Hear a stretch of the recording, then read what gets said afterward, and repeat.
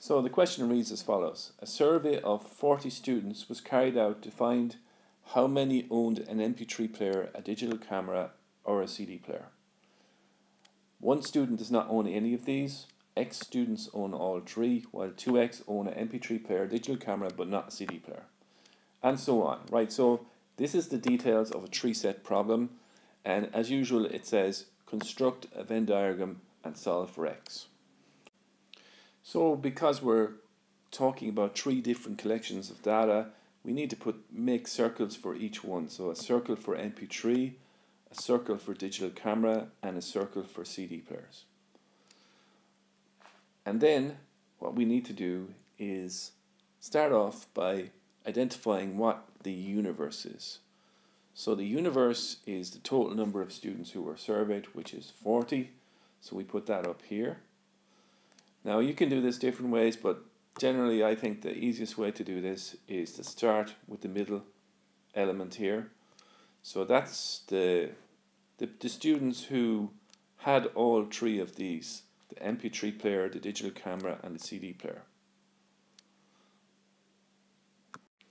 So if you read through the information here, it says X students owned all three. So clearly X goes in the middle. After that, I try and work my way outwards. So I try and figure out what goes in here. Now this 2X comes from this sentence, while 2X own an MP3 player and a digital camera, but not a CD player. Now that's important that they say, but not a CD player.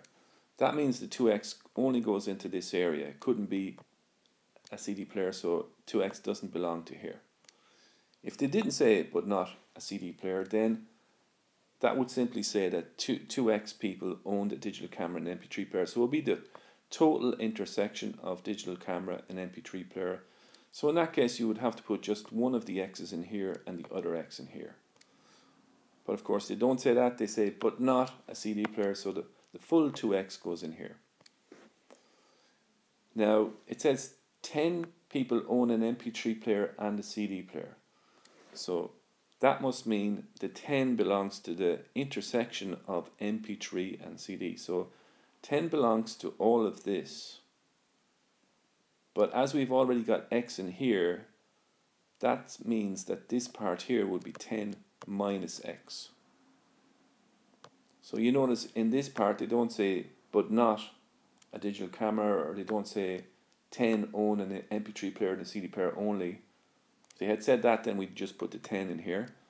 But because the 10 belongs to the total intersection of the two sets, then we have to minus the X that we've already put in here. So generally speaking, if you don't see a but not or only at the end of these clauses, that means you have to minus whatever is in the middle from the number. Similarly here, it says 11 own a digital camera and a CD player.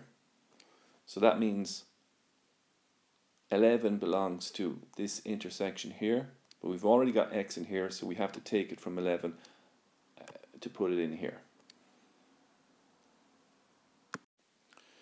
So the next job is to fill in these areas here. Now that's already done for you here, but I'll show you how I got these expressions.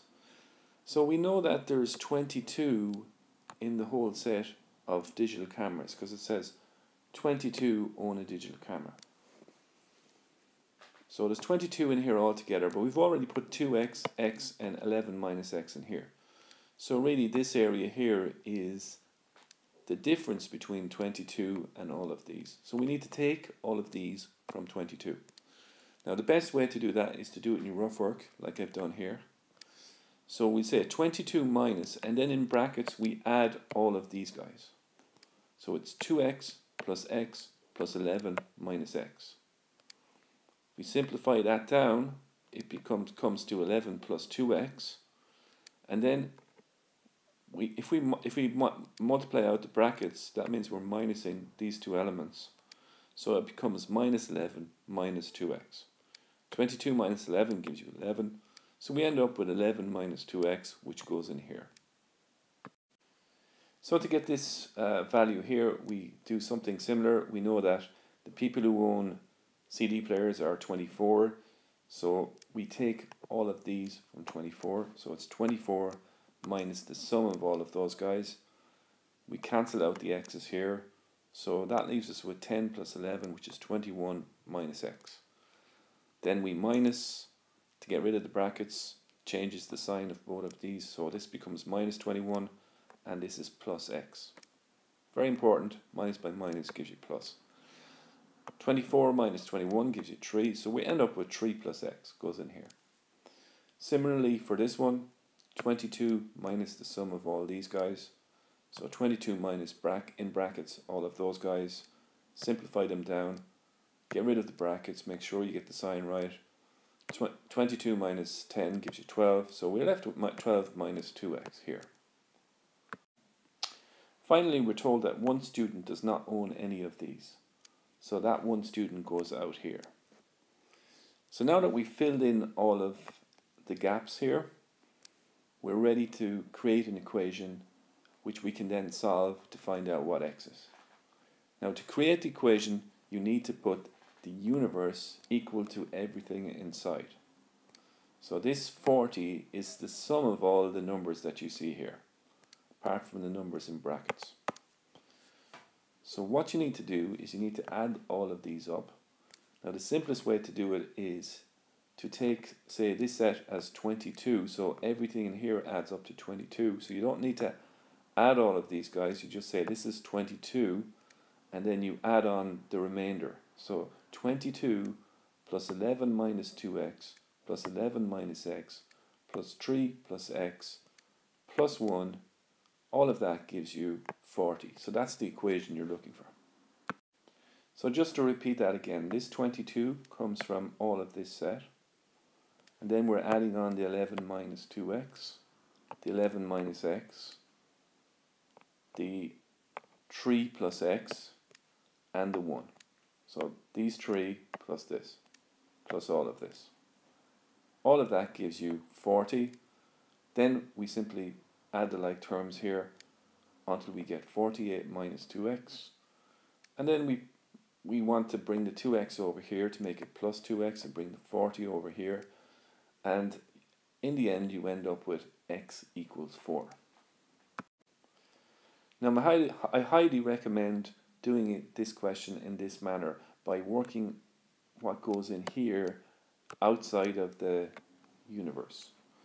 Don't try and work things out in here. It becomes very confusing when you do that, and you're very unlikely to get a substantial amount of marks for this question if you do it that way. So work all of this out in your workbook and then put your answer in here. And at the end, when you get x equals 4, you can replace the x with 4 if you want. But if you do that, you have to remember to cross this out and replace it with your answer. So in this case, it would be 11 minus 2 times 4, which is 11 minus 8. So that would give you 3.